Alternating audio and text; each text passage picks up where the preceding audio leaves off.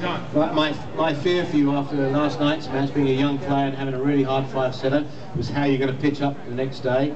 Saw you this morning, you're obviously a little bit stiff and sore. But I thought it was a huge effort to win the third game. I thought you played absolutely beautiful and showed us again what you're capable of that you did last night.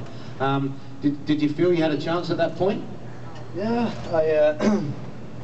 in the third I got the feeling that he got a little bit tired, and you guys.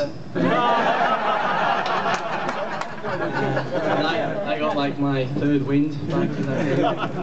Thanks to you guys, been cheering for me. I think that was a big help. I think without you I wouldn't have won the third game. Unfortunately it wasn't quite enough for the fourth, but all credit to Azlan, he just played beautiful squash.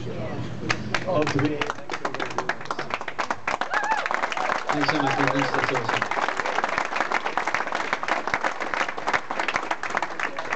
Azlan, when you play someone who's got good results and is up and coming like Nicolas is, does it change the way you kind of think when you go on and then set your kind of store out for the match? I think I've done this for long enough.